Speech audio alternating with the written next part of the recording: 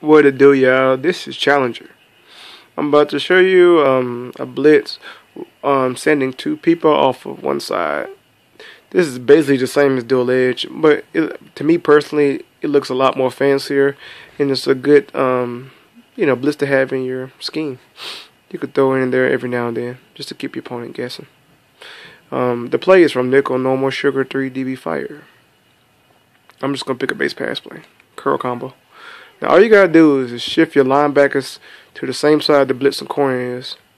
Then re-blitz that linebacker that's over the defensive end. But like I just did, your middle linebacker right here, put him in the zone. Crash out your D-line.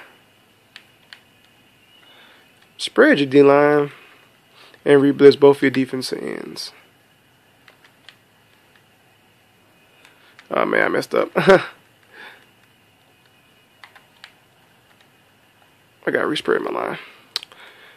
Do press coverage, and what you should have is two people coming off the left side.